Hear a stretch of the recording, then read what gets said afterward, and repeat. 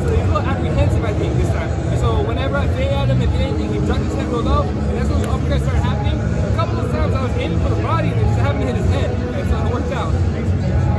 Keeping the streak alive, 7-0, 7 knockouts. Did you expect this? Is overall looking forward for that knockout? You know, I'm not expecting knockouts anymore, and I understand that when I don't expect them, that's when they happen. So it's kind of like a catch-22 in that sense. If I go out there looking for the knockout, it never comes. If I don't go looking for it, then sometimes it happens, you know? But I just want to show my boxing ability, and I got 2 rounds of that this time, and I think I did a little bit more. And so, you know, just looking forward to the next one. It was a quick night, like you just said. How would you rate your performance overall? I mean, I'm getting better. I do believe I'm getting better every time. And that's you look better. That's the whole goal. You know, I just want to get better. I want to slow it down. I want to understand that I do have 6 rounds to keep things done. And I think I'm slowly getting into that pace. You know, I'm still used to that amateur pace of working really hard for 3 rounds. And I can push that pace to 6 rounds. So slowly but surely we're going to get there. Richard, are you going to step up in rounds, or are we going to stay in 6 rounds? Or? We're most likely going to step up. You know, this is a thing that we have to go back and talk to Top Ring about, and talk to my dad about, my coach, and we'll go from there. You know, I'm willing to do whatever it takes, and I'm excited for the future.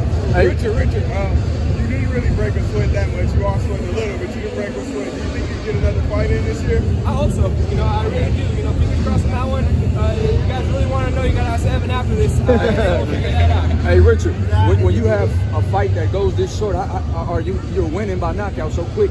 How do you know what to work on when you go back to the gym and what you need to make adjustments for?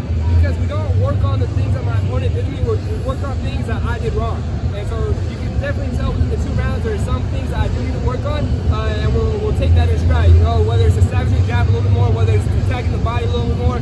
There's a multitude of things that every boxer can do and get better. And at the end of the day, you always get better, and even your basics, the things you do best, I get better at that as well. Do you feel like being a quote-unquote undersized heavyweight works in your favor? I mean, I think it used to before I got an Olympic silver medal. You know, now people kind of know who I am. Before I was an underdog, everybody wanted to come at me and everything like that. Being on ESPN and on this platform of Top Rank, it does make people a little more apprehensive when they see my power and they see my speed. But at the end of the day, everyone's going to underestimate the short guy, and I'm happy to prove it wrong. Where do you vision yourself? You know, obviously this year you had a lot of fights. Next year, where do you vision yourself next year? Having these many fights, still looking for the knockouts, still looking to progress, obviously? You know, I think the beauty of being on Top Rank is I get to trust the matchmakers. You know, so I'm not really looking too far into the future. I'm looking for my next fight. I'm looking to just understand what happened and what's be better for my next fight, and just kind of going from there. I'm loving the position I'm in right now. I'm loving where I'm at with Top Rank and ESPN, and I couldn't ask for anything more. So it's not something I'm hoping for or striving for. I'm trying to stay along this path. Hey, Richard, fighting in Texas, man, did you feel the love here? Oh, 1000%, man. I love Texas. You know, this is amazing. People call it the second California. I don't make the Texas matter that we're all moving out there, you know? So yeah. This is a beautiful spot. I was in Sugar Land, and Sugar Land's amazing. You know, I eat Chipotle every day. And I